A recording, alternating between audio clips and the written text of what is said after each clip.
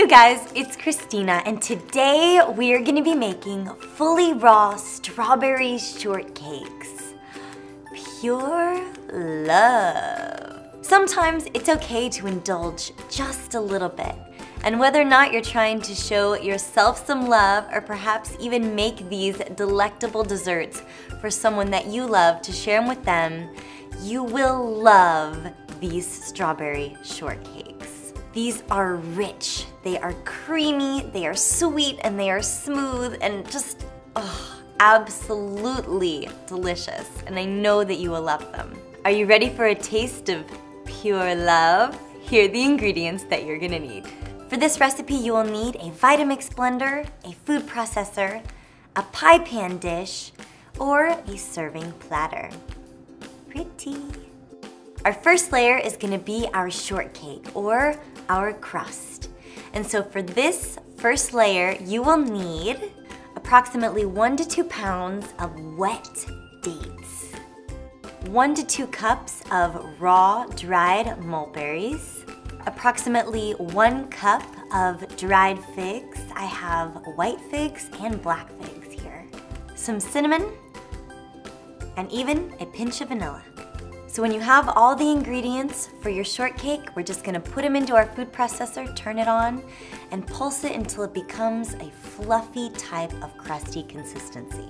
So when you're ready, you're gonna go ahead and put in 1 layer on the bottom and press it down. For our next layer, we're gonna take freshly sliced strawberries and we're simply going to layer them on top of our shortcake.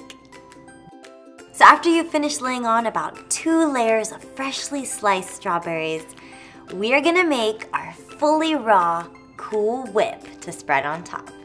And so for our FullyRaw Cool Whip to spread on top, you will need approximately 2 cups of fresh almond milk. Before I made this recipe, I went ahead and I made fresh almond milk. If you want to know how to make fresh almond milk, you can reference my coffee video right here.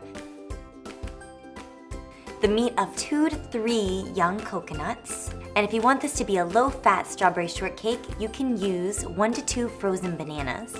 Or if you want it to be super creamy and frothy, you can use some raw cashews instead. And I just want to add, if you want this shortcake to be very low in fat, then you can totally leave out the coconut and just use banana.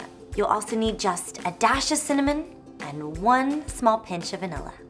So when you're ready, we're gonna throw them in the blender and make Cool Whip. So whether you decided to use cashews or frozen bananas, it's gonna come out super thick and creamy, just like Cool Whip.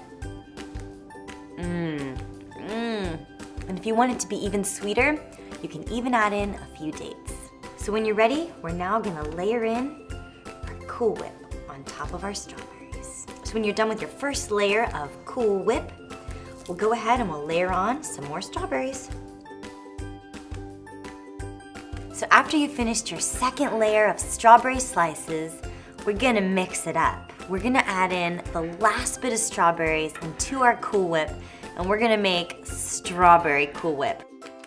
Oh my gosh, this is like a creamy banana coconut icing spread. Oh, it's so good. So when you're ready, we're gonna take our strawberry Cool Whip and we're gonna spread it on top.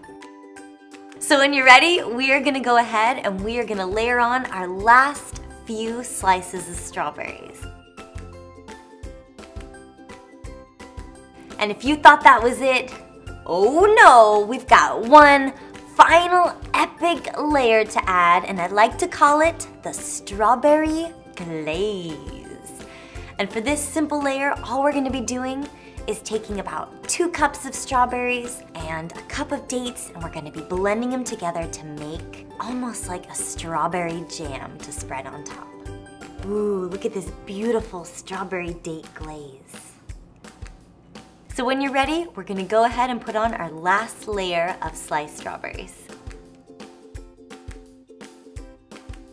Isn't this the most gorgeous strawberry shortcake that you have ever seen? And if you want to firm it up, all you have to do is put it in the freezer for approximately 4 hours and it will become solid. This shortcake is so delicious, it's almost like one giant layer of just smoothie and cream and deliciousness.